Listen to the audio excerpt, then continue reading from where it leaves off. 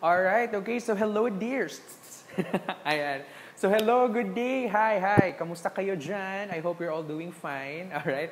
So welcome to another pre-recorded lecture in our class in clinical parasitology, no? And for this lecture, we're going to discuss now first. No, actually this is like the first part of our activity for this week. Yeah, this is the first part. So our first part is the gross or macroscopic examination of your stool. All right. So before we process your stool samples, diba? So we had a separate discussion on that, no? The different stool samples, preservation, and all that. But once you have received, no, the stool sample in the laboratory, before we start processing that, we then first examine its physical characteristics, okay, or its gross or macroscopic examination, okay, and that's important. All right, because we want to know, we want to describe how it looks physically, okay, because that can help us, or that can already give us a presumptive, idea as to what the patient is experiencing in terms of the disease, in terms of the parasites that could also be found, or that are the parasites that are the cause. Yes, medyo naglag ako doon. The parasites that are the cause of the disease. All right? Okay. Ayan. So again, this is the gross examination of your stool or your fecalysis. Diba? Fecalysis is the analysis of your feces. And fecalysis, it encompasses a lot of testing in your stool. You have gross physical exam, microscopic, of course, and in the third year in your clinical microscopy subject or AUBF, you will also discuss chemical testing of your stool, okay? By the different chemical substances found in your stool, all right? Ayan. So again, this is a gross examination of stool.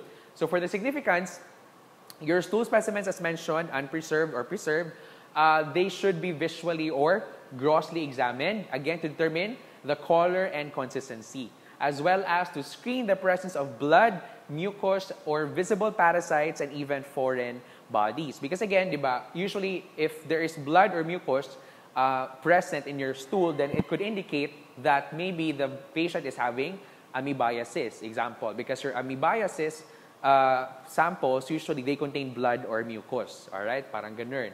And also visible parasites. As mentioned in our lecture on stool specimens, diba? There are some parasites that can already be found on the stool mismo. Like you can see it already, okay? With the naked eye.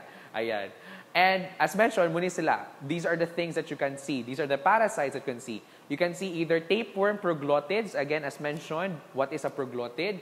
It's the body of the tapeworm, the individual body of a tapeworm. Diba? This is your tapeworm. This is the head, example. This is what you call a proglottid.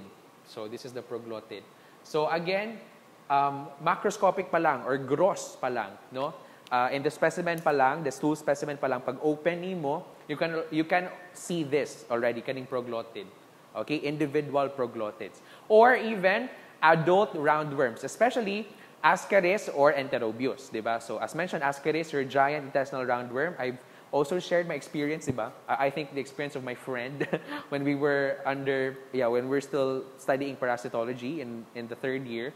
No, it's their experience. Yes, there was a worm talaga na appeal, no, that was included, all right, in your specimen. So yes, and aside from that, the gross examination, as mentioned, it can already be helpful in the presumptive diagnosis of several intestinal disorders. Again, as mentioned, because kanin pa lang na color, like if you see this color, you can already have an idea as to what is the possible disease of the patient. Okay, like example, if you have bloody stool, okay, that could indicate there's bleeding. If you have this color of stool, if you have this consistency of stool, then I can already know what type of parasites can be there. Okay, so that's the importance of your gross or physical or macroscopic examination of your stool. All right, now we go first with some terminologies. Bloody stool, ayan, when you say a stool that is bloody and the color is bright red, no, it indicates what part of the GIT is bleeding, the lower. Yes, the lower GI tract, and that is bleeding. Bright red stool, okay? Bloody stool with bright red color, that's termed as hematochezia. All right, so it indicates lower GIT bleeding because your blood is still fresh, okay? So lower GIT, example, rectum, no, sa colon ba, dapet, mga cecum, ganun. So lower GIT bleeding, it means that the blood that was released is still fresh. Okay, it did not undergo any oxidation yet, no, or it did not undergo any changes. That is why the bleeding is still, or the blood, or the color of the stool is bright red. Because again, the blood there hasn't undergone any changes in terms of oxidation ba, or in terms of changing to different colors, diba? So that's why bright red, lower GIT bleeding, and that is termed as hematochezia. All right, kiss. Chara joke lang. Next is, we also have a dark colored stool, okay? Usually described as black, black tarry, okay? This tarry, ha? Char. Black tarry stool. Black. Black tarry. So when you say tarry, parang tar, no? Basa-basa. It's wet, okay? And it looks like parang tar. It looks like tar. So it's like black tar. Parang tar is like, di ba parang sa oil yan siya or sa gas, something like that. So inana yung appearance, that's the appearance. So it indicates upper GI bleeding, and that is termed as melena. Okay? Alright, melena. So why does it now become color black? So if there's upper GIT bleeding, example, sa stomach, there's bleeding in the stomach, like intense bleeding.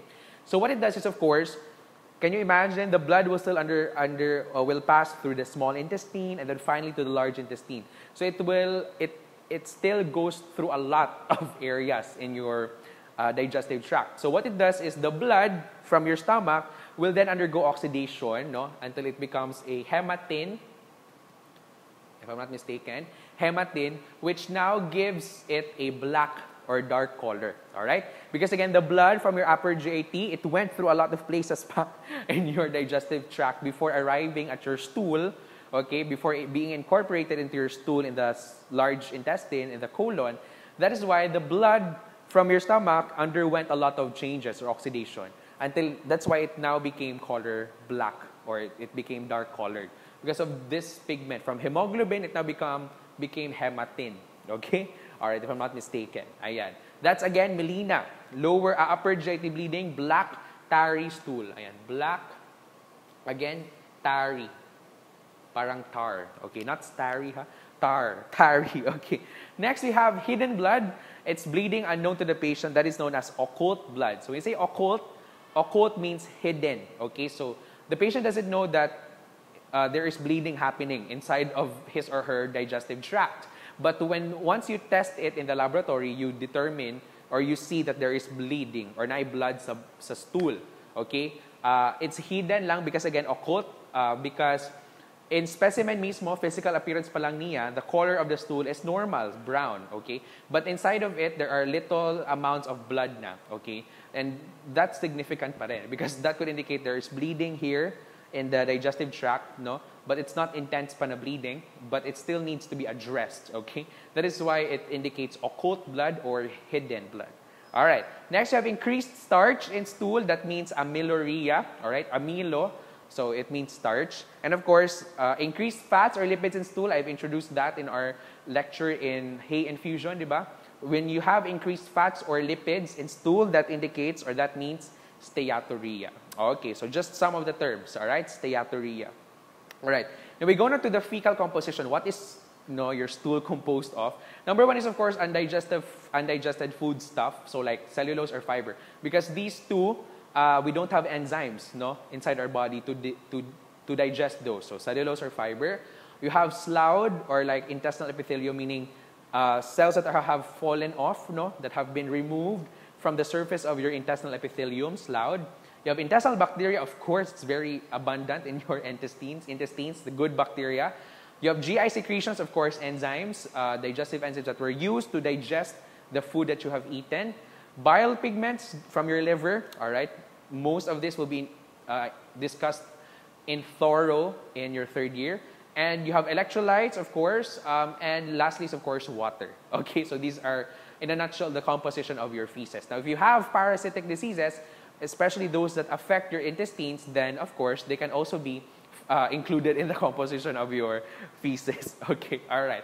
Now, we go now to the gross examination, starting first with, as mentioned, it gives already preliminary information, and the results of your gross examination or your physical examination can be used to correlate between the results of your microscopic and as well as your chemical. Again, the chemical analysis of feces will be in your third year, all right?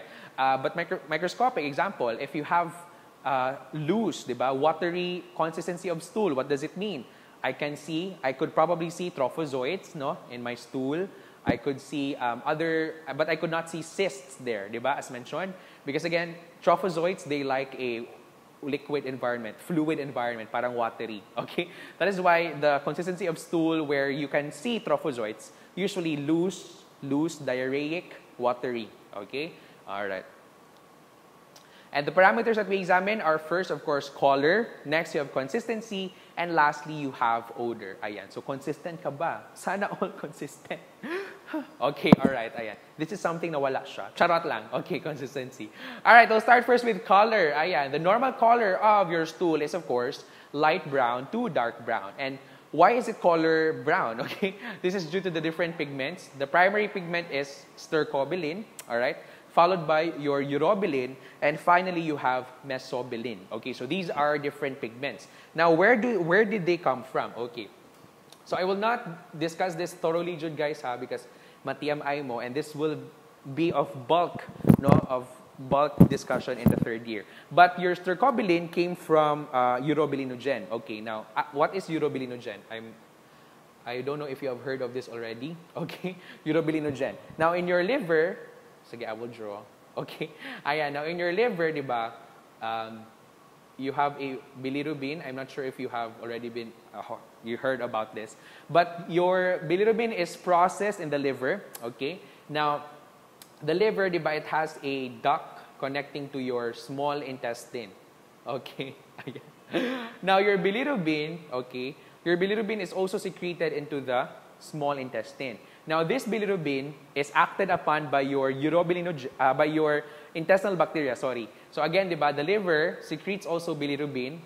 Di ba, your liver secretes bile, okay? Now, bile has bilirubin, sorry, okay, medyo nag-buffer. So, bile, once it reaches the small intestine. The intestinal bacteria there converts bilirubin to urobilinogen. Okay? Alright, and this urobilinogen is acted upon again by bacteria in the large intestine and in your intestines, which now converts urobilinogen to stercobilin and also urobilin. Okay? Which now can be seen in your stool. Okay? So, in a nutshell, rough discussion lang yan, ha? So, bilirubin from the liver, no? Pag masecrete ang bile, no? Bilirubin comes with the bile, or it's in the bile, okay? And once they reach the small intestine, bacteria found there converts bilirubin to urobilinogen. And urobilinogen, again, further acted upon by the bacteria found in your intestines, will convert urobilinogen to stercobilin, urobilin, all right? And also a little amounts of mesobilin. And now these pigments comprise now your normal color of stool, which is light brown to dark brown. But the primary pigment found in stool is stercobilin. Okay? Please take note. Ayan. Alright. Now for the color, we now go to the different abnormal color and what are the possible pathologic and non-pathologic causes of that. So first is of course yellow. Ayan, by Coldplay, charot. Yellow. Non-pathologic is of course milk diet, cornmeal, starchy food, and santonin. So it's more on food. Alright? Milk diet, especially for infants, mga babies, di ba, kabantay mo. If you have babies at home or usually after they feed milk from the mother, the color of their stool is usually yellow. It's because of the milk. Okay, all right. And for pathologic cause, meaning an infection is happening, amyloria, again, as mentioned, amyloria, this is increased starch in your stool, which could indicate that there's a problem with the pancreas because the pancreas did not secrete any enzymes or little enzyme to digest starch. Okay, all right. Or unchanged bilirubin. Ayan. So bilirubin, di ba, as mentioned, bilirubin in itself is a yellow pigment. Color yellow na siya. So it's really yellow. Okay, so if the bilirubin has not been changed to urobilinogen, so of course, it imparts the color yellow. Alright, now for next color, green. Again, as you can see, non-pathologic. If you'll notice, the non-pathologic causes are usually from the ingestion of food, of different food, especially those food that contains pigments. Okay, alright, so we have spinach, cooked green vegetables, and calomel, which is, I think, a type of drug, yeah, or medication. And for pathologic, unchanged biliverdin. So biliverdin is another oxidation product of bilirubin. So If it's not converted further, the biliverdin, so it imparts the color green. Okay, so again, that could indicate there's a problem with the liver, there's a problem with the bile duct, whatever. Okay, all right. And black or tarry, as mentioned, for non-pathologic, it could be after the ingestion of iron, bismuth, charcoal, blackberries, and huckleberries. So iron or bismuth, again, these are medications, no? Charcoal, I don't know why you eat charcoal, but maybe, again, some medications have charcoal, okay? Blackberries, huckleberries, of course, these type of berries can impart a black color in your stool. But again, if pathologic, what is that? Upper or lower GIT? Upper GIT bleeding, also known as your melena. Ayan, please take note. So upper melena, how did I remember? I think upper melena, lower hematochezia, parang ganun. Or I remember it as hematochezia. So we say hematochezia. So it's like really referring to blood, no, na bright, okay, hematochezia.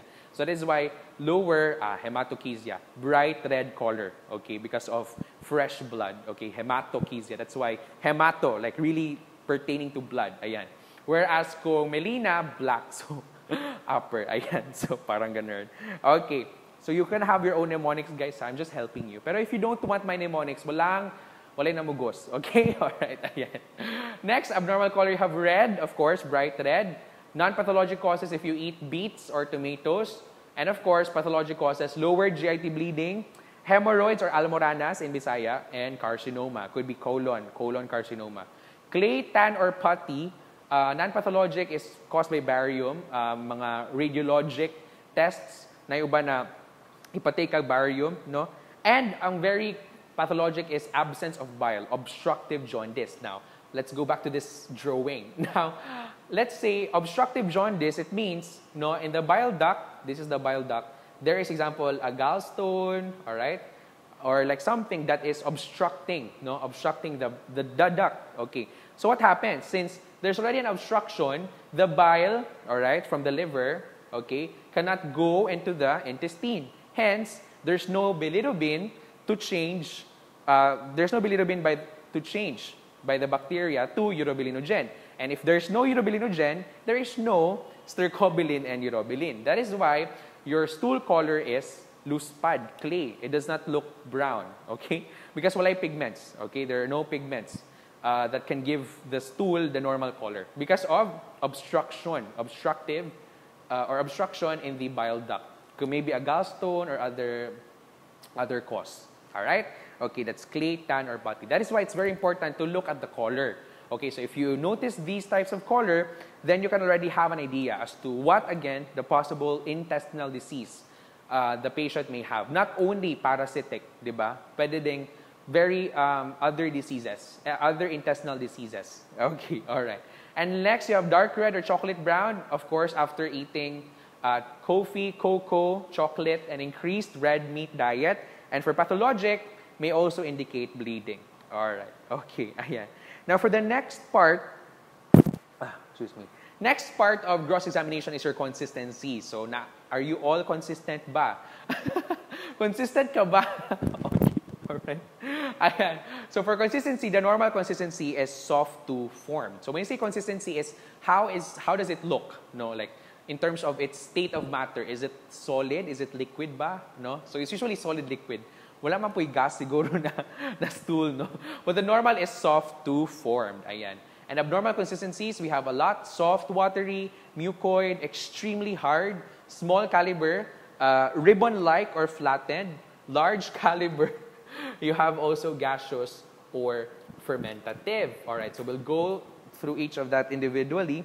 And in our class in parasitology, it's important to know consistency, di ba? Why? Because again, as I've mentioned in the previous na chika, we can already know what type of parasite or morphologic forms can be seen. Example, if you have a loose or diarrheic stool, meaning it's liquid, di ba?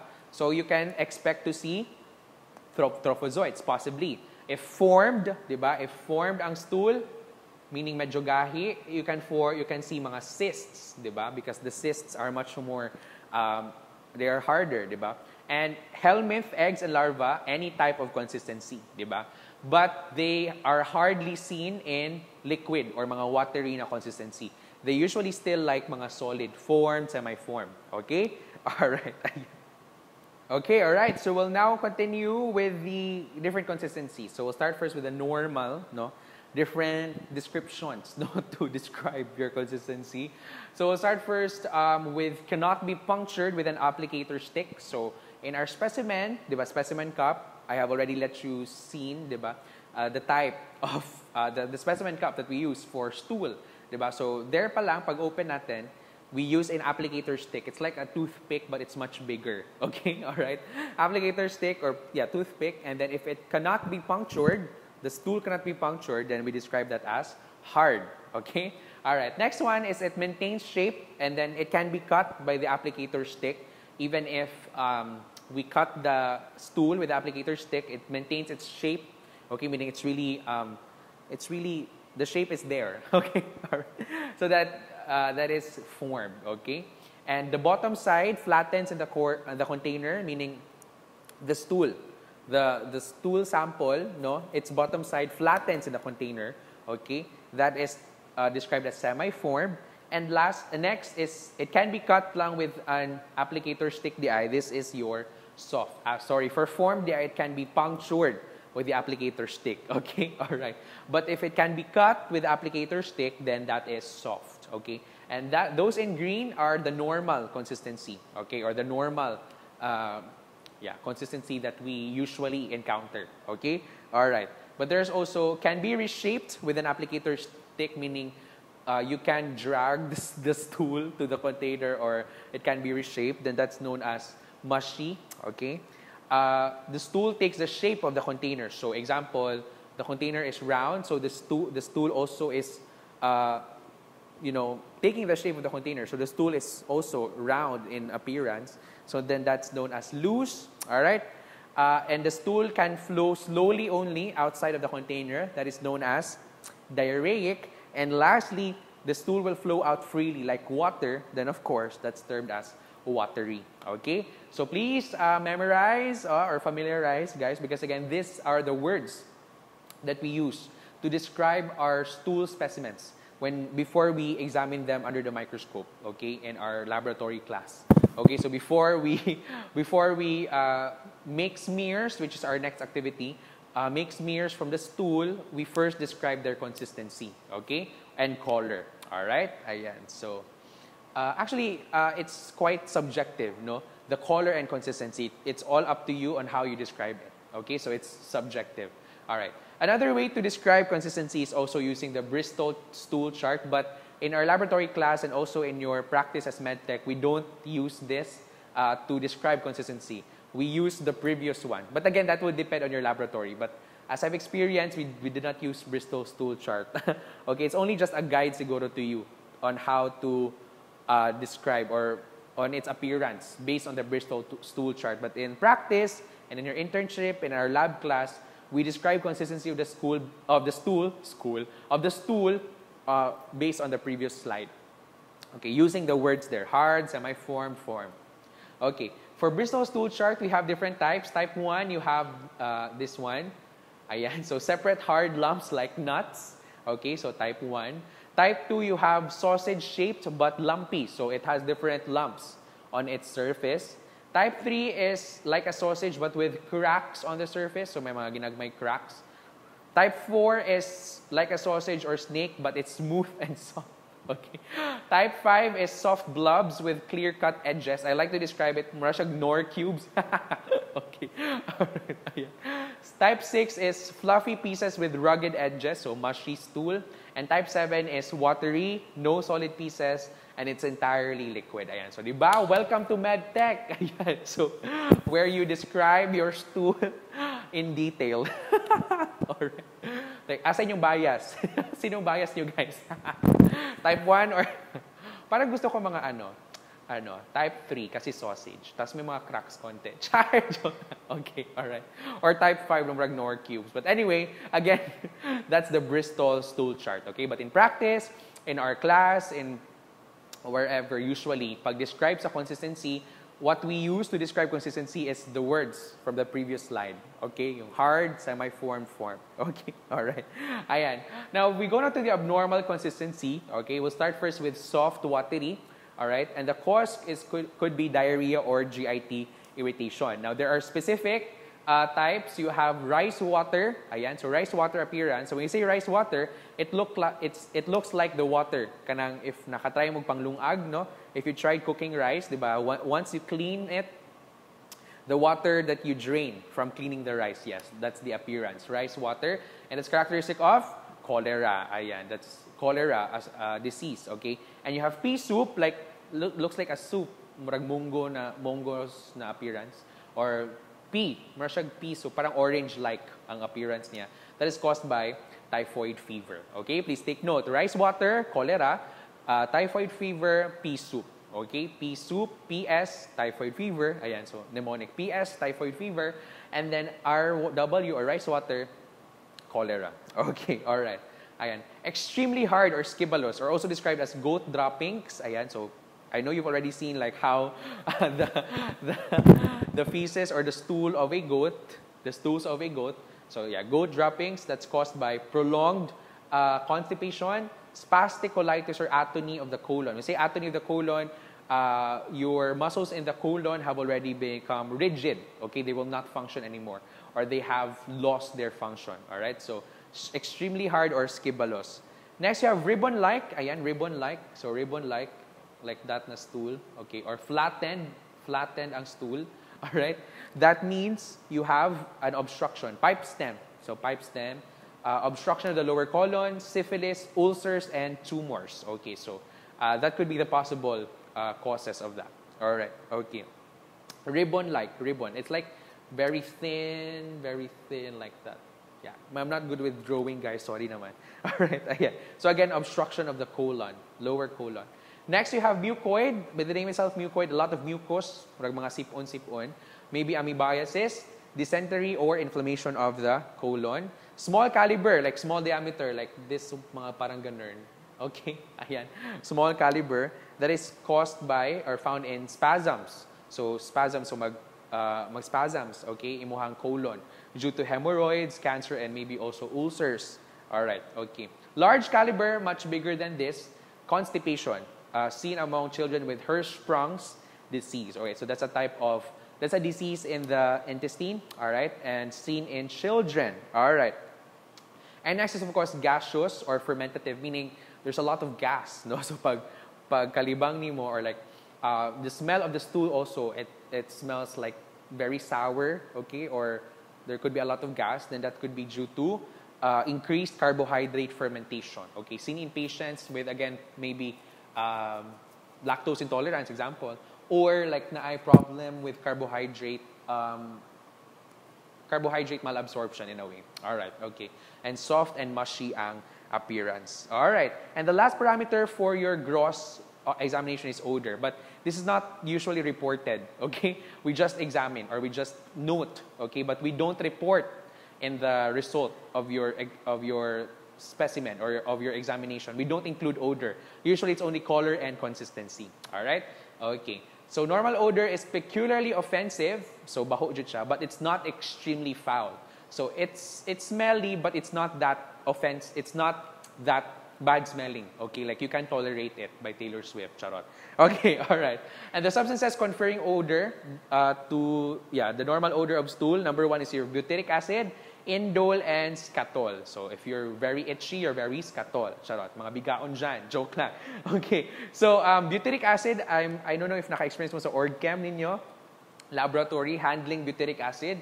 Butyric acid smells like stool. Okay? Alright. So very important that you don't open that in a closed space. Diba ang butyric acid? You need to go outside because of the smell. Alright? So yes, of course. So butyric acid smells like stool. And yes, it can also be found in your stool. That is why it smells like stool. Okay? Alright, butyric acid. So these are the odors, alright? The substances that confer the normal odor of your stool. And some of the abnormal, you have extremely foul, like baho juga ayo, no? Like it's really, really smelly, like you can't tolerate it.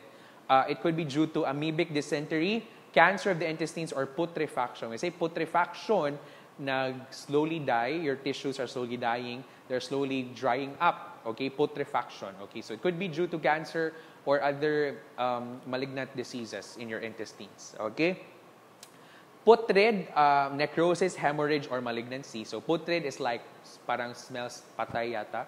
Alright, necrosis, hemorrhage, or malignancy. Or like iron smell, parang angso, no, like the smell of urine ba, like nana, putrid. Okay, alright. And lastly, or sour, rancid, it's due to hyperacidity, gas formation, and unabsorbed fats. Because again, of too much acid and the presence of fats. So you smell like sour, aslum, okay, or rancid.